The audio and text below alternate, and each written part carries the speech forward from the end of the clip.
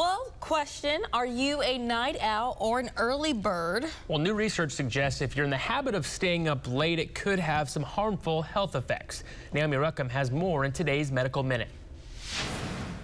Do you go to bed late and wake up late? New research shows night owls could have a higher risk of type 2 diabetes and cardiovascular disease than early birds.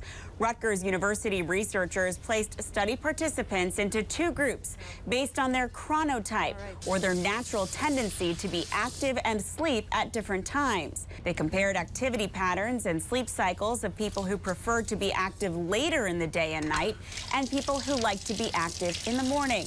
Researchers found night owls had less ability to use fat for energy, which they say means fats may build up in the body, increasing diabetes and cardiovascular disease risk.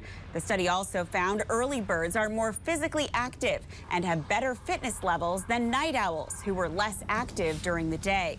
Researchers say more study is needed to determine if exercising earlier in the day has more health benefits. Naomi Ruckham, CBS News, New York.